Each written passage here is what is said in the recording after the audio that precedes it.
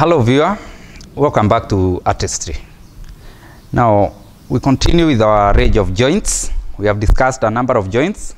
We have discussed the Buruburu joint. We have discussed the bath joint. Now we have another joint that is known as the strongest joint in joinery.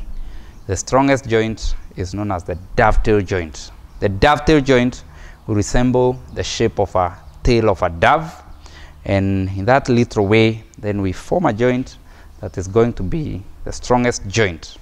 So here I have a sample or just an illustration of a piece that has been cut, the dovetail joint.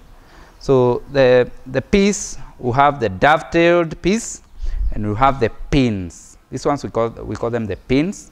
So we have the pin and the dovetail, and they'll get into each other and then they will form the dovetail joint. So this one has been already cut, and we have an application of the same, this box that we see here. So we have different kinds of cutting this dovetail joint. So this one will be different from the dovetail joints also used on the box here. So here we have a toolbox that we use in our workshop to store tools.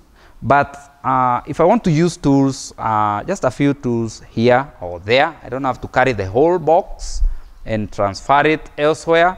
I'll just put them together here, some screws, some pencil, the sliding bevel. This one we call it the bevel square or the sliding bevel, where we can have different angles on it. We can adjust it to get any angle that we want, even 90 degrees that we work on the square, or rather we get on the square, and after everything we store it that way. So I also, I'll also carry it in my small box here. So the application of the dovetail joint is what is put into emphasis on this box, because we have quite a number of joints on this piece. On top here we have the Buruburu joint. We talked about the Buruburu joint. So this one is the corner Buruburu. We said if it is coming somewhere in the middle here to form T, then it will be a T Buruburu. But for now, in this application, it is used as a corner joint. It's a corner Buruburu. So we have a corner Buruburu joint here. We have the dovetail joint here. So the tail part is this one. It resembles the tail of a dove. So 1, 2. We have 2 dovetails. And 1, 2, 3, 3 pins. So we have pins here, the pins and the dovetails. So well joined together and glued, then it forms that simple joint. And the simple joints put together, 4 of them, will make this box. So on the base of this box, we have a plywood, a piece of plywood. Then we have another joint at the bottom. Looking closely at that joint, it is a cross-halving joint. The cross-halving joint will have this piece cut into half, and the other part also cut half. So you remove this that side from this piece and this side from this piece. Then you put them together, glue them, then they'll give you that cross-halving joint. Here we have a Buruburu joint. We also have another Buruburu joint up here, and then all of them put together, they give me a handle to handle the piece as I carry it. As well, I can put in screws, pencil, and the sliding bevel, the tape, and every other small item, so that I don't carry them in my hand and have a risk of either injuring myself or even losing them. So the dovetail joint will be marked for very carefully. There has a process of marking it out. So much of the time spent here is in marking out the dovetail joint, so that the tail is not going to be too slim, so it's not going to be too wide. Remember, the strength of timber is in grains. So if the grains are running this way, then if we cut them along a lot, then we make the end of that tail weak. So we have to get a formula of cutting a slant surface in such a way that we don't compromise the strength, and we give the joint a good chance to get to fit tightly.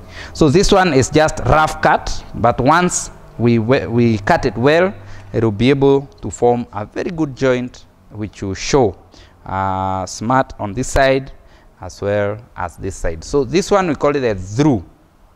This one we call it the through dovetail joint. Through in the sense that we can see the edges, the end grains on this side. We can as well see the end grains on this other side. So we have different kinds of dovetail joints. One among them is the through dovetail joints.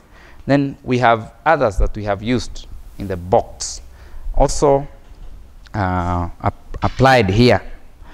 Now, if you look closely at this box, at the end here, from this side, I cannot see the dovetail joints from this side, which is supposed to be my face. From the face here, I can't see the dovetail joints.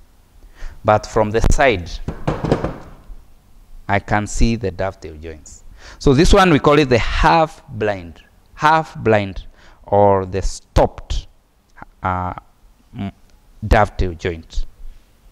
The stopped dovetail joint will have one face clean, which is supposed to be the face of the box or the drawer, and on the side it will have the dovetails coming up to a certain point.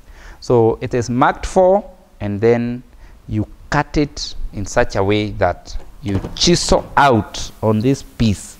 You chisel out carefully, house the dovetails, and also do fine finish on it. So that is the half blind or the stopped dovetail joint.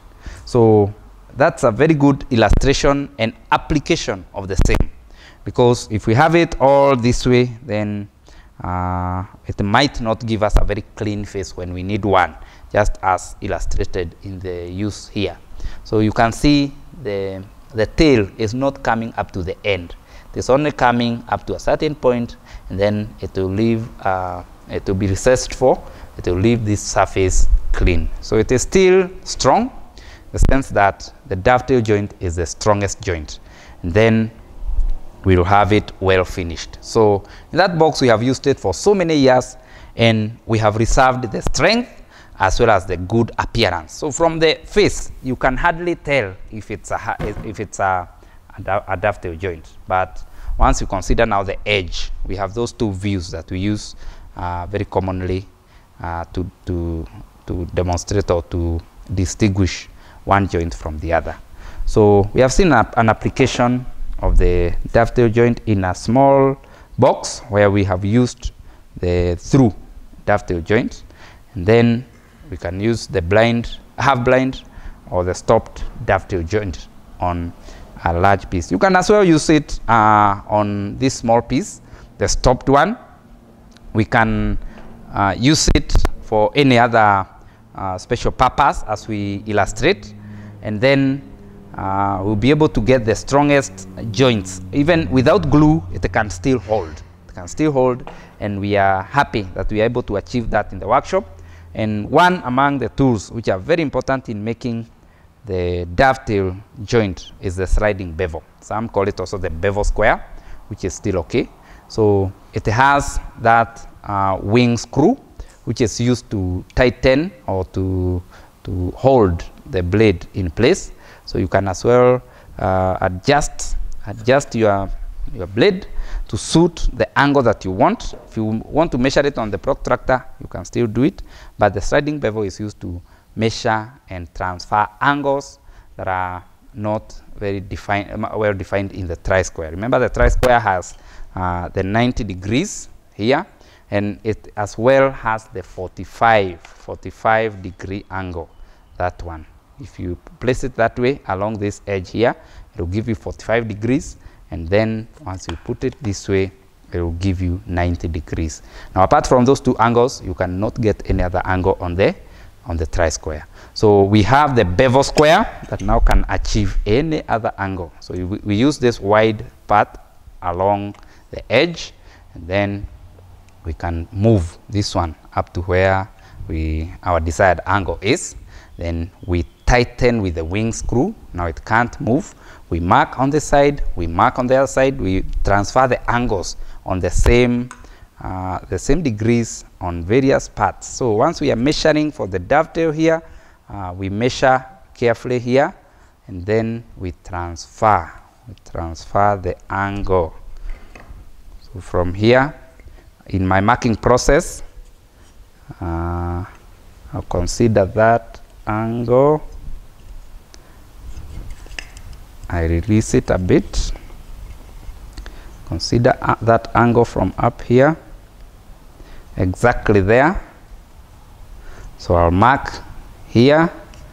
I'll also mark on the other side there. I'll also mark here. I'll as well turn the piece and mark from here. I'll mark also from here. So all those angles I'll transfer with the bevel square. Then after everything, I put it together straight, tighten a little bit on the wing screw, and then place it back on my small toolbox. And then all my tools should get back there. All my cutting edges, I'll have to protect them, or still in my box inside here, I have a slot for the chisels. I'll put the chisels there. I'll put the portable marking tools there. I'll put my square as well back, and then I'll put my pieces on the bench up here. So the bench has the bench well at the center for the tools. Bench well is bench W-E-L-L, bench well. So I'll put all my tools in the bench well after I am through now with them. I'll place them there in such a way that they cannot injure me. All of them. My box can as well fit there. Let's say we place it on this other side. So all my tools should rest along the bench well,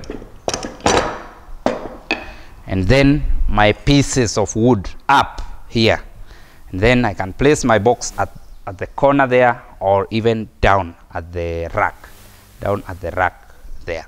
So that is how we organize our bench, so that our pieces don't become messed up. Once we place a metallic tool on these pieces, they are going to have dents, and you're going to have a problem finishing them. So that's an illustration of the use of the dovetail joints.